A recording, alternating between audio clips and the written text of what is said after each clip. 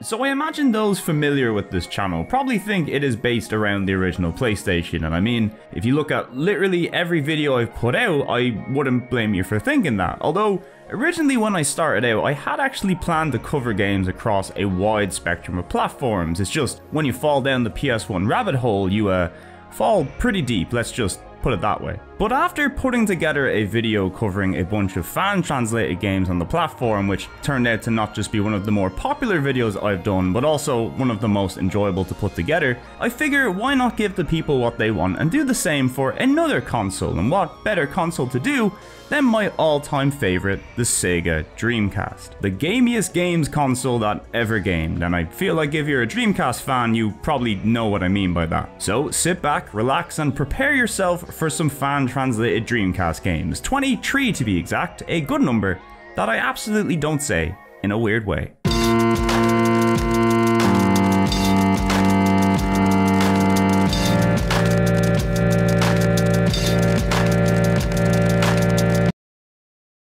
Now, as always, before we dig into the games, let's just do a little housekeeping to get you all up to speed. Firstly, all games featured today will be English language translations. There are many translations out there covering a wide variety of different languages, but this video will just be strictly highlighting English translations only. Secondly, while the majority of the games shown today will be complete and finished translations, some are still only partially translated or still in progress. Thirdly, it's important to highlight that these fan translations are all available for free online from various websites. For example, romhacking.net is a great source and also a very reputable site to source fan translations, but please be aware that you will need to provide your own copy of the game to apply the patch itself. So for legal purposes, I won't be discussing how to actually play translated games using emulators or real hardware, but trust me, a few seconds on Google and I'm sure you'll be able to piece it all together, no problem. And lastly, instead of doing a full review for each game like we'd normally do on this channel, we're just going to be taking a quick look at each game instead. The purpose of this video isn't to review these games, nor is it to review the quality of the translations. It's pretty much just to make people aware of the translations that are currently available on the Dreamcast, and hopefully,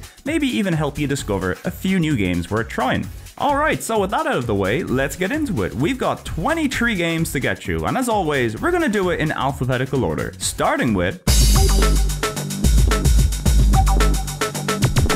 Here we have Advanced Daisenryaku 2001, which unsurprisingly came to the Dreamcast in the year 2001. This popular series of Japanese tactical war games dates all the way back to the mid-80s and has seen maybe 50 or more entries across various computers and consoles ever since, and out of all of those games, only 2 entries have ever been localized for the West. But thanks to this fan translation, we can now play the only Dreamcast entry in the series. What a time to be alive. I'll tell you when wasn't a good time to be alive though, World War II, which is also what this game centers around. I guess a good way to describe this series is like a more serious and historically accurate version of Advance Wars. You capture locations and resources, build units and vehicles, and then guide them across a map turn by turn to take out enemies and capture more locations. Lovely stuff. Now I will say this series can be a bit daunting for newcomers. There's some mechanics and systems that will take a little while to get to grips with, but as any fan of this series will attest, if you take the time to understand everything, Daisenryaku is one of the most rewarding and deep turn-based war series out there, and this Dreamcast entry is certainly no exception.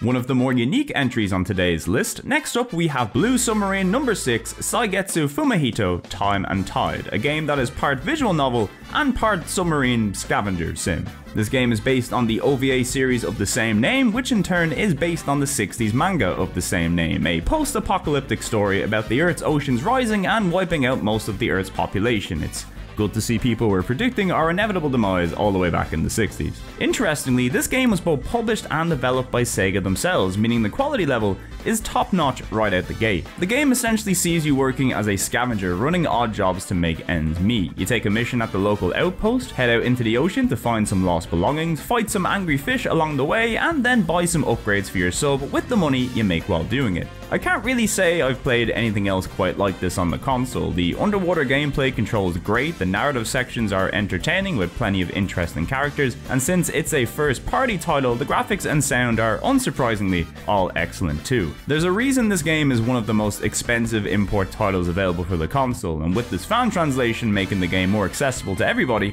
well, you'd be a fool not to check it out.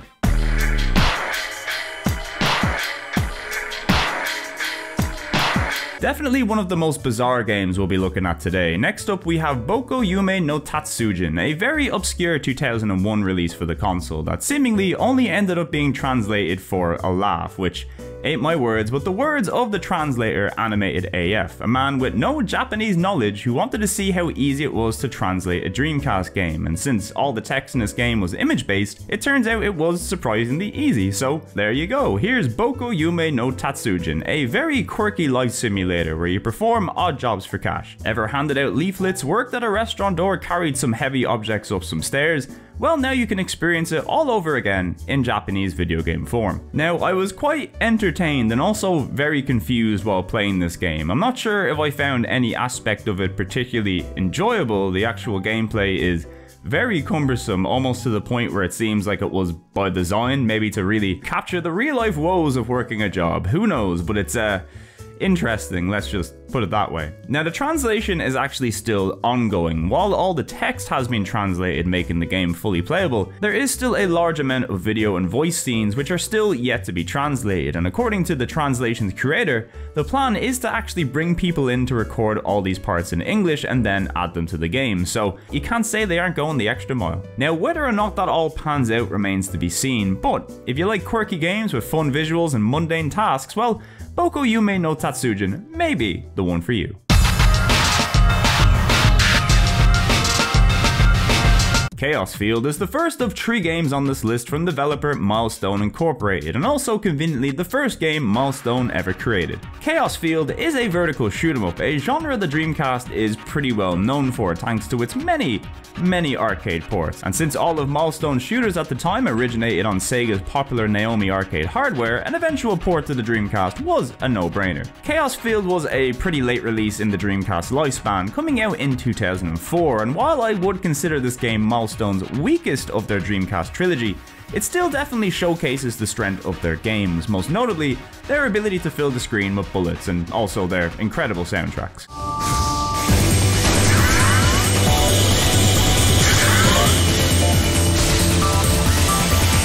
Now, Chaos Field is an outlier because unlike your traditional caravan-style shooter, this game is really just a series of boss fights. Each level involves you taking out massive enemies piece by piece, making for some very intense battles. You've got a total of 3 different ships at your disposal, each with their own unique weapons, offering up a different style of gameplay to suit your individual preference, but beyond that though, the game's main gimmick is the ability to switch to the Chaos dimension at the press of a button, which not only boosts your attack greatly, but also the enemy that you're fighting against, giving the game a nice risk-reward system, which I'm not terrible at using whatsoever. It is a very tough game, but also a very fun one, and even if you aren't a shoot-'em-up fan, it's probably worth checking out for the music alone. Seriously, it is very, very good.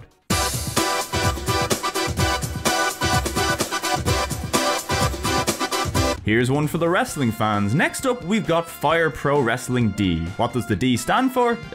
Dreamcast probably, I don't know. Fire Pro Wrestling is one of the longest running wrestling game series around, and while the game oftentimes doesn't feature actual licensed wrestlers, the game does feature a bunch of wrestlers who look almost exactly like certain licensed wrestlers, quite a few of them actually. But remember, due to international copyright law, this is 100% not Hulk Hogan, or Steve Austin, or Kane. It's just a legally different Big Red Machine. Earl Hebner is actually in it though, so that's kind of fun. Now, the biggest selling point of the Fire Pro series has always been its incredible levels of customization, from the wrestlers to the moves to the belts. Fire Pro really does let you play out all of your wrestling booking fantasies, and on top of that, there's a really deep and entertaining wrestling game beneath it all too. The AI programming in this game is so good that I often just like to watch the CPUs battle it out because the matches end up being pretty entertaining in their own right. Sometimes you just want to sit back, relax and watch Goldberg and Rikishi take each other out in a barbed wire match, you know? There have been many games in the series since this release, the most recent Fire Pro World being especially good, but if you're looking for some fun wrestling action on the Dreamcast with Fire Pro Wrestling D, you really can't go wrong. Also, you can have explosive death matches, so, you know, 10 out of 10.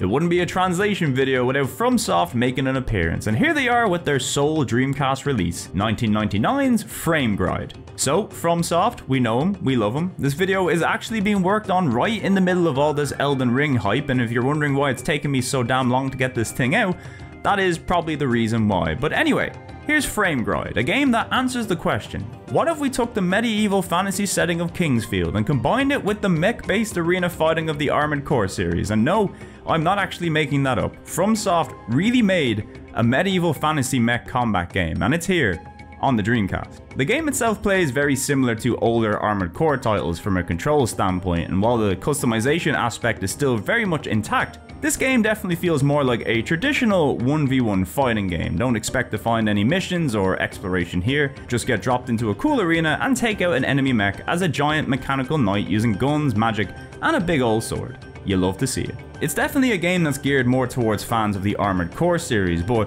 as a concept, it's just so ludicrous and strange that it kind of merits trying based on the idea alone. So if you want to try one of FromSoft's deepest cuts, well, this Dreamcast exclusive fantasy mech fighting game is certainly worth a look.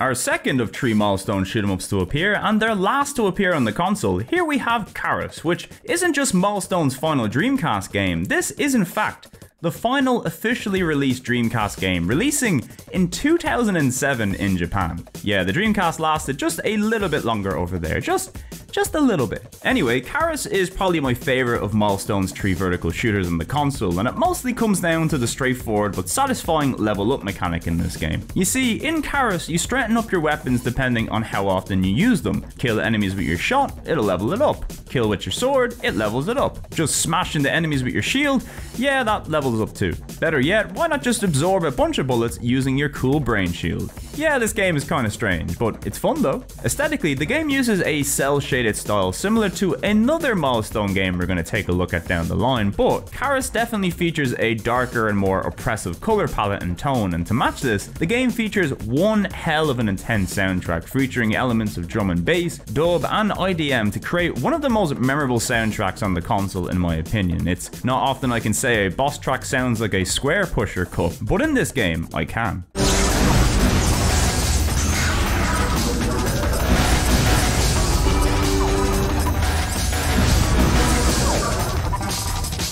Karous may be the Dreamcast's final official release, but with a quality shoot 'em up like this, I can at the very least say that it went out with a bang.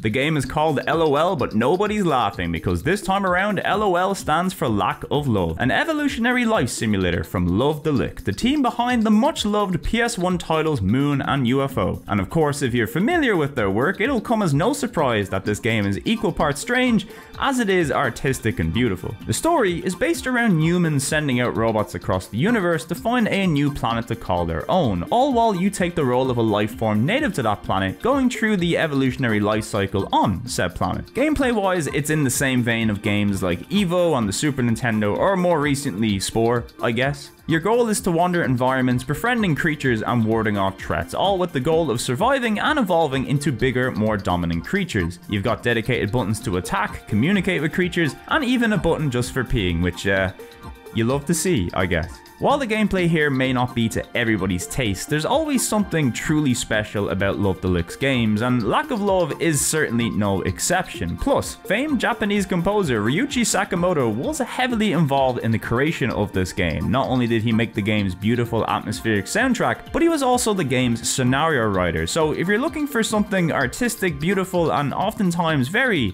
very weird, well, Lack of Love will no doubt deliver in spades.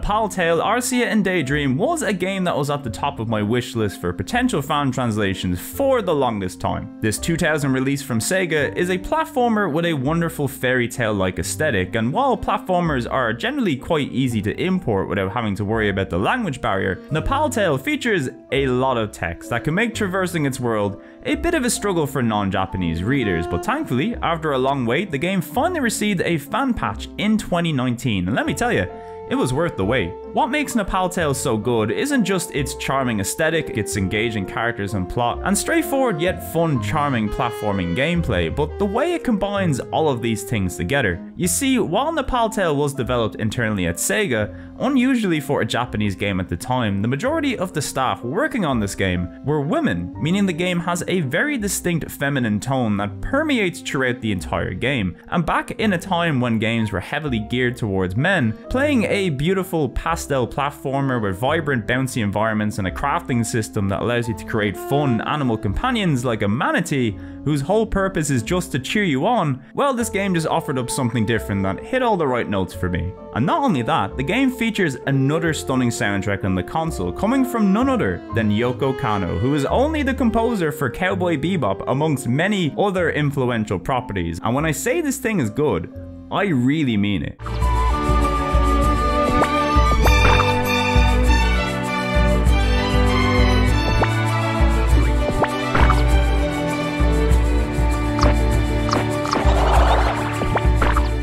Seriously, if you've never heard of Napple Tale before, it is one of the console's very best exclusive titles and is a must for any platforming fan or just people who like good video games. I'm sure there's gotta be some of you out there. Hey kids, do you like typing? Do you like existential dread and a feeling of complete hopelessness? Well finally, thanks to Derek Pascarella's translation patch for Neon Genesis Evangelion Typing Project D and Typing Project Advanced, we've got the games for you. Now for the record, these are two separate games, but since they are essentially both the same thing, I figured it makes sense to include them both under the one segment. These are a duo of Neon Genesis Evangelion themed typing tutors aimed at teaching you the fundamentals of typing while giving you a nice dose of Evangelion fan service in the process. If you like the music, characters, and aesthetic of the series, well, these games are gonna give you what you want. The first game in the series, Project E, is the beginner option, giving you a selection of 6 different minigames with a bonus unlockable 7th game if you're good enough. And the second game, Typing Project Advanced, offers up more of the same but with 7 new games and a tougher difficulty curve this time around. Naturally, to play this one, you're gonna need a Dreamcast keyboard, or if you're like me, you can play it on a PC using an emulator, although that being said, the dev build of the emulator I was using did not play nice with my keyboard, so I could not play this game very well at all. I know it looks like I'm very bad at typing, but trust me, that's only about 75% true. Either way, while the Evangelion theming is certainly very nice, I still wouldn't say this is the flashiest or most content-rich typing tutor out there, but for players who love Evangelion and are looking to get some use out of their Dreamcast keyboards, you really can't go wrong with either of these titles. Everybody else, just play Typing of the Dead instead, aka the funniest game ever made.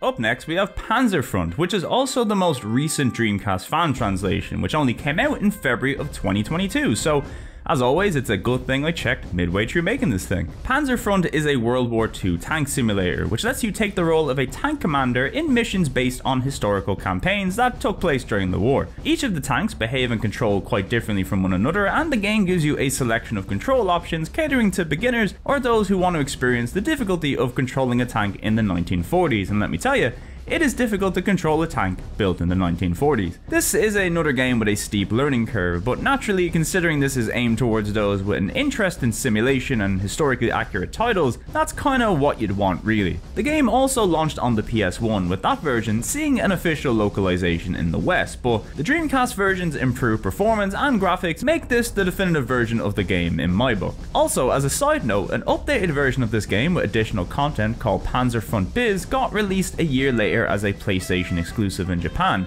and while a European version was in the works due to the publisher JVC closing its video game branch prior to its release, the localization never seen a release, but a beta version of this localization has since been made available on the internet, so if you want to play even more Panzer Front, well, now you can, at least on the PS1 anyway.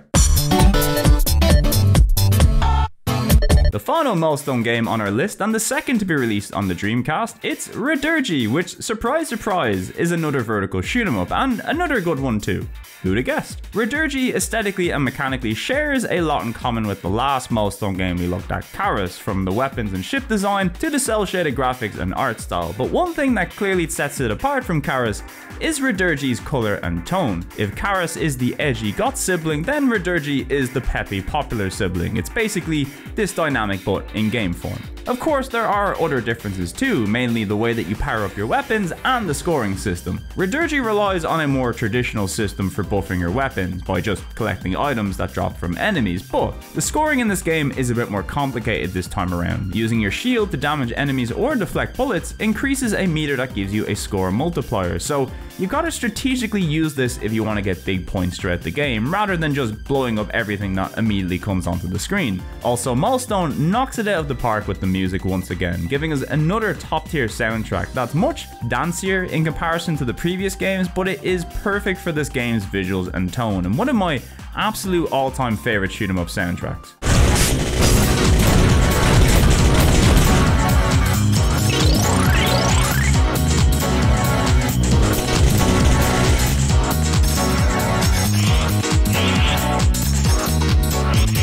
Radirgy is probably the most popular of milestone shoot 'em ups, and as such has seen a number of follow-ups, with the most recent game, Radirgy Swag, seeing a release on the Nintendo Switch. And while the fan translations are a great way to play the 3 milestone games that we looked at today, all 3 of the games, Chaos Field, Karous and Radirgy, did see an official localization on the Wii as part of the Ultimate Shooting Collection. Now that being said, some fans aren't a fan of the official localizations of these games, but the gameplay is at least as good as ever, so no matter which way you decide to check these games out, they all 100% come highly recommended.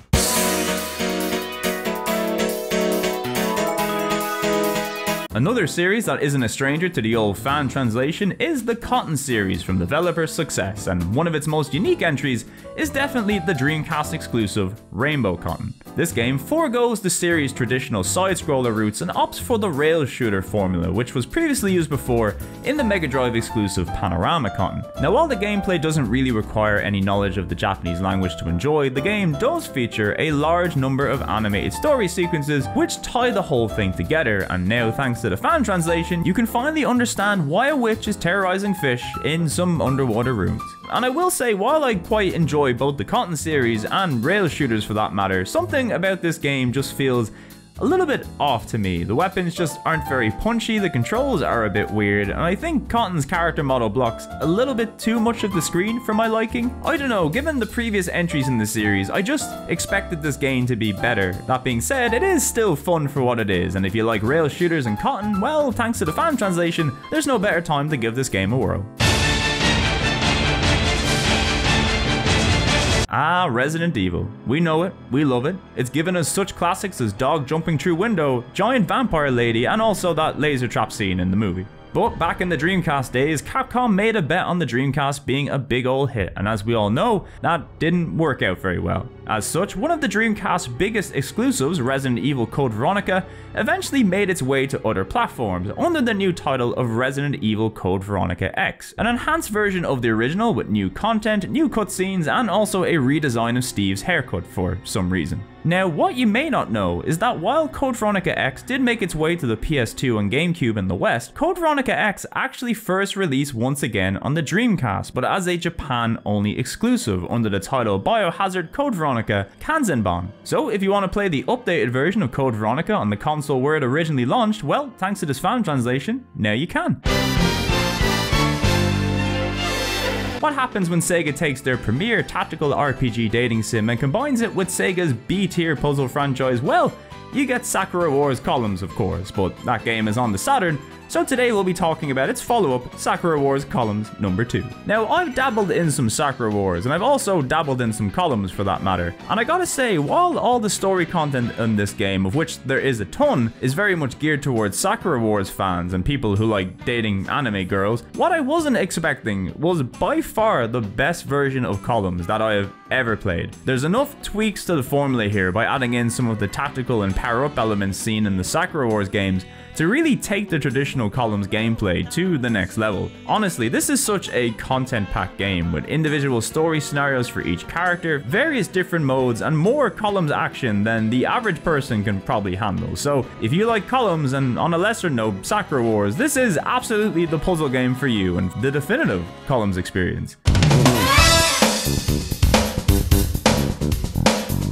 I've never heard of Seven Mansions Ghastly Smile. I never met Seven Mansions Ghastly Smile. I guess what I'm trying to say is I had no idea what the hell this game was, but let me tell you, I'm glad I got to try it. What we have here is a very cheesy survival horror title that features all the hallmarks of the era, from the silly dialogue all the way down to the awkward tank controls, but Seven Mansions actually offers more than you'd expect. The game has 2 campaigns, one for each of its playable characters, with one focusing more on action and the other focusing more on puzzles, but more impressively, the game also features a full 2-player co-op campaign, allowing you and a friend to play together in split screen, which probably won't be very scary, but you know it's gonna be very funny. The game also allows you to swap your camera angle on the fly from first person, fixed camera, and third person modes, which is actually quite a neat feature for a game of its time and certainly helps with aiming, or stabbing, I guess. This is a nice hidden gem for survival horror fans on the console, and if you're tired of playing Code Veronica and Dino Crisis over and over again, or just looking for a good time with a friend, Seven Mansions should definitely be on your radar.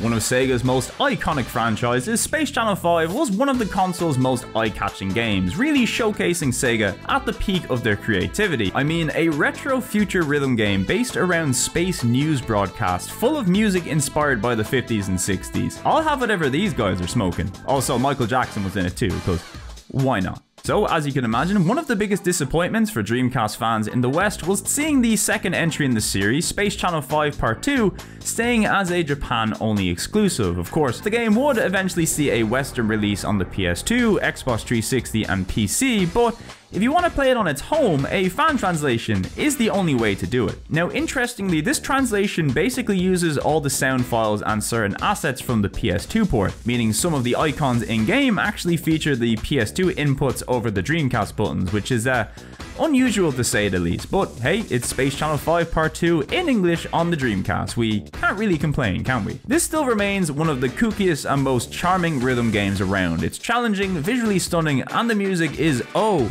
so good. It's Sega at their very best and a must play for any Dreamcast fan.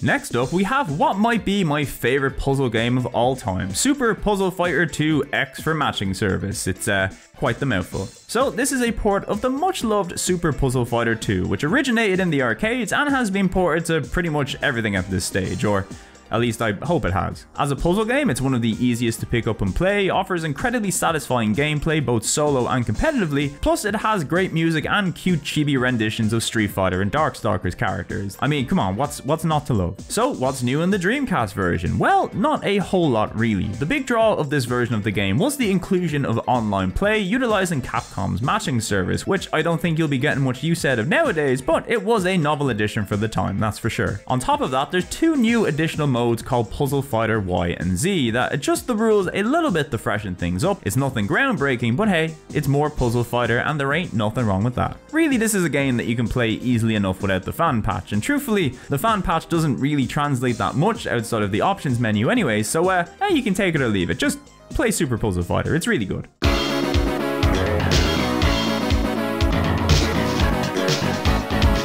And speaking of take it or leave it, here's Super Street Fighter 2 X for Matching Service, another Capcom port, now with the added bonus of online play. If you thought the days before rollback netcode were bad, imagine playing this thing with dial-up. The 2000s were wild, man, let me tell you. So yeah, this is just a very good port of Super Street Fighter 2. It runs well, it plays well, it's pretty much what you'd expect. Now, I like Street Fighter 2 as much as the next guy, but if I'm playing a fighting game on the Dreamcast, I'd personally opt for pretty much any other fighting game on the platform, of which there are a lot. But hey, if you're looking for a version of Super Street Fighter 2 on the Dreamcast and want the options menu translated, well, this fan patch is the way to go. 5, 4, 3, 2, 1. I cannot believe somebody actually translated this game. Derek Pascarella, you absolute madman. The dude's translated nearly a quarter of the games on this list, and he only goes and translates the bane of PAL Dreamcast collectors everywhere. So, a little backstory, Taxi 2 Le Jeu is a French-only PAL release based on the Luc Besson movie Taxi 2. These movies are excellent, by the way. Well, the French versions, that is. You might remember the American version that came out in 2004 starring Queen Latifah and Jimmy Fallon, and if you do, you probably wish you didn't. Anyway, this game here is based on the second movie and was a very late release in the Dreamcast lifecycle, and seeing as it only came out in France, the game has become quite the rarity over the years, fetching abnormally high prices, and the worst thing of all, the game is absolutely terrible. The only reason people purchase this game is to complete their PAL Dreamcast collections. Actually playing the thing is quite the struggle, let me tell you. It plays like any old arcade racer where you try to beat the clock, but with some of the twitchiest handling and narrow tracks you will ever see, and crashing even once in this game is enough to completely ruin a run, and these levels are much longer than you'd expect too. As a novelty, I kinda love that this game got translated. It is truly one of the rarest and most obscure Western Dreamcast games, and playing it in English is kinda surreal in a way, but that being said, the game's fucking shite.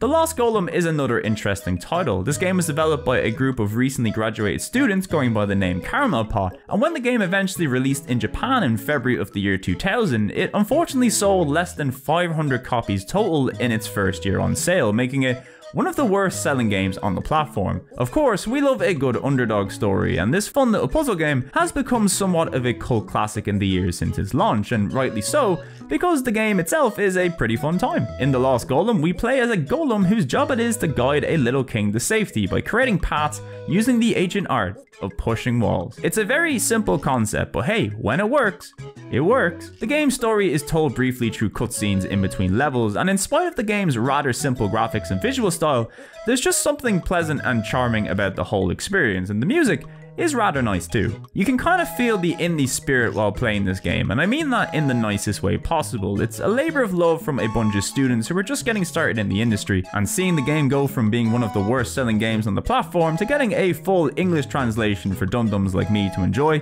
well, that's quite the journey, I think you'll agree.